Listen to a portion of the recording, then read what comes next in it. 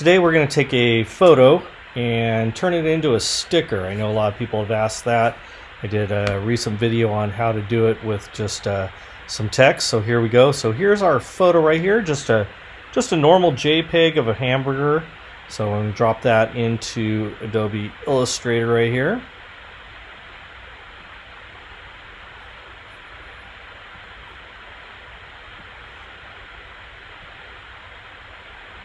There we go. So this one's a lot of pixels here. So first thing I'm going to do is we're going to select it, and then we're going to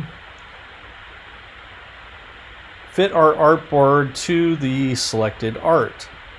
That way our artboard is the entire size of that unit. So okay, so what do we do with it now? This one's got a nice white background on it, so that makes it easy for cutting out or removing the background, so and so. So one thing I like to do is we're going to create another layer here, and then we're going to take this image. I'll do this the slow way so everybody can see. I'm going to copy. I've got it selected. You see the dots around all the corners there. I'm going to copy it. Okay. Then I'm going to go to my other layer here, make sure I'm selected on it. So now I'm selected on that layer, and then we are going to paste in front. Okay, so paste in front. That way it ends up exactly on top and not, skewed to the side or anything. So we'll paste in front. Now we can turn off that layer one, and as you can see, there it is. That guy is still there. So now we're going to select that image. Once again, it's all selected. And we're going to do an image trace on them. And I like to use silhouettes. It's a pretty easy way of doing this. So we're just going to do silhouettes, tracing such a big image that, it might, if you don't have the processing power, might take a while, but we're going to go ahead and continue. Bam. So now we have something to work with.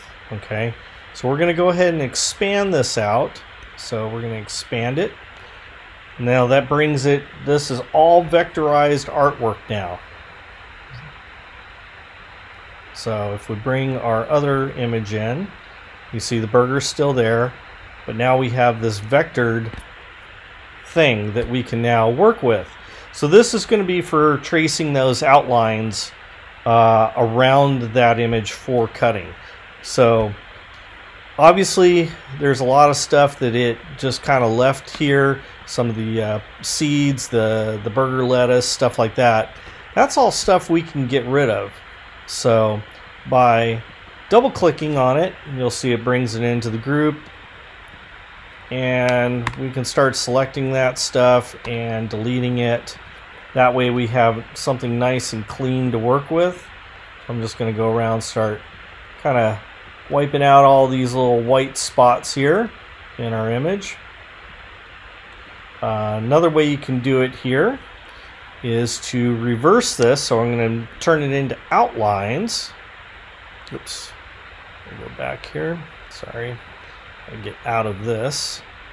Select it, and we're going to reverse it here into outlines. Now you can see all those little bits and pieces here that are part of that. So once we're in here,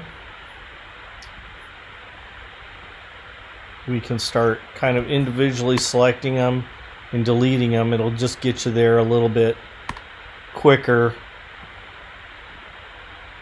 Deleting.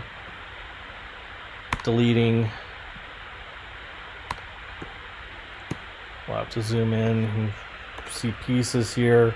So I'm just going to select on them, just delete all those points out of there. Do it this way too. Delete. What we want to be left with is just the outline of the burger itself.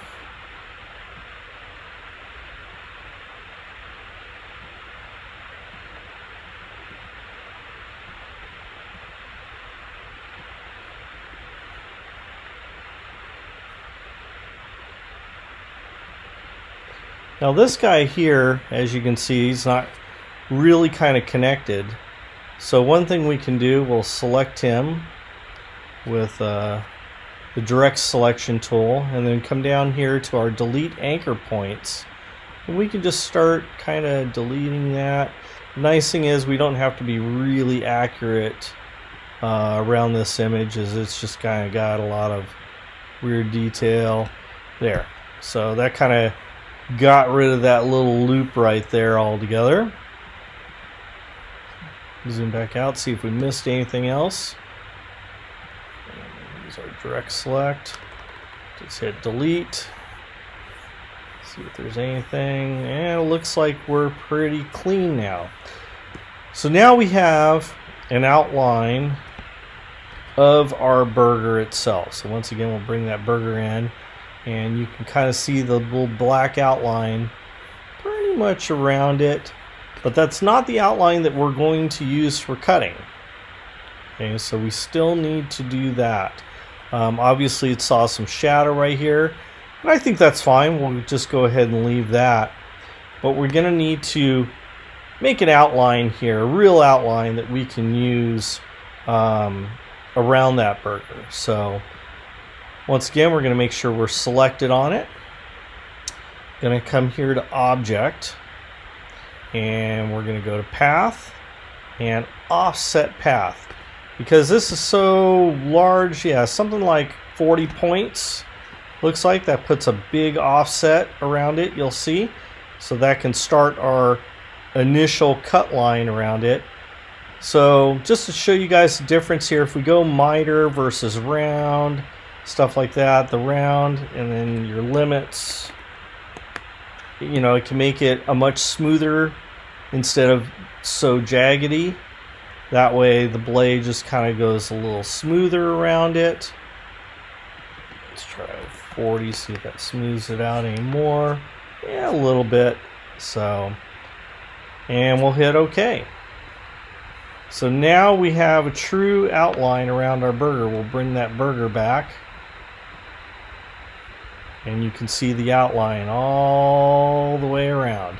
So that is the actual cut path that the cutter can do. Oh, looks like it's going to want to try and cut this out right here in the middle. So let's go ahead and remove that. So I'm going to double click on it, make sure that clicked on it a couple times, and we're just going to delete that guy out of there.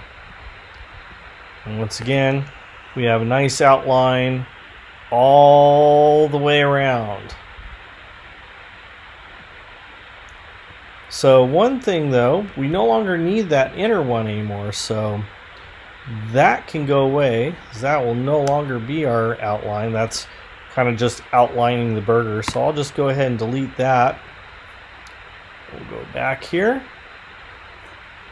bring that image back, and there we go.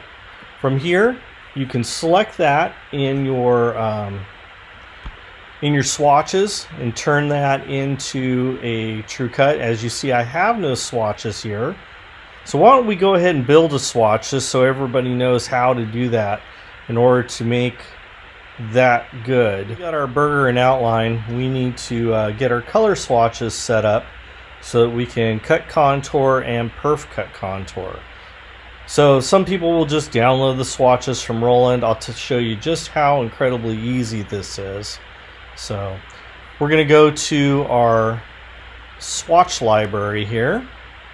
Let's go down to swatch libraries, and going to go to our default swatches, and I like to use the print default swatches, and you can honestly use any swatch. And the two colors I like to use is the CMYK green and the CMYK magenta. It just seems to be default that a lot of people use. Honestly, you can use any color you want. Oh, see, I just selected on the green right there. We'll jump back out of that one just to show you.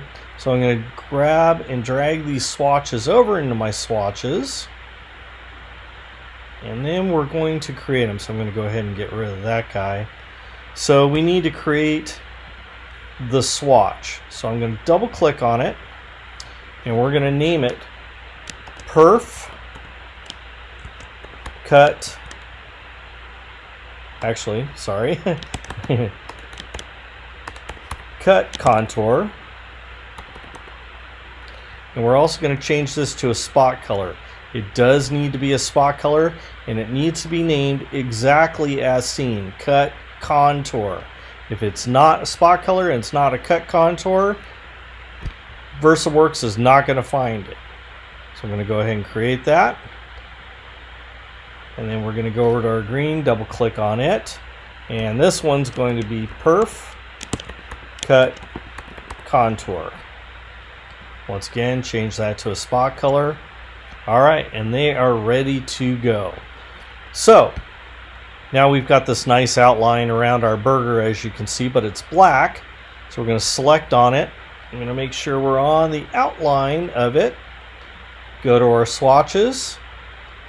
And you'll see that swatch as I hover over it says cut contour. Click on that, and that has changed that outline to pink now. Now VersaWorks will recognize that. But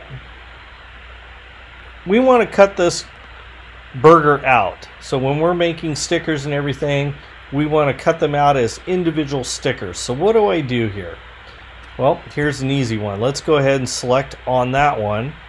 And let's create another outline around it. So we'll go to Object, and we're going to offset that path once again. Offset path. That looks like a pretty decent amount there to go around it for cutting. Another 40 points. And we'll go ahead and select that guy. And then we're going to turn him green. Now he's going to perf cut.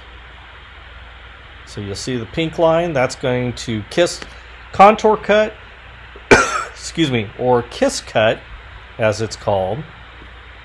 Or this is going to perf cut. So the green is the perf cut. That'll actually cut it out where you'll be able to knock it out of it. So that's kind of it from here. You're going to save your file, save it as a PDF. And this thing's going to be ready to go. So we'll go here, save as. We're going to save it as a PDF. Just going to save it to our desktop. Hamburger.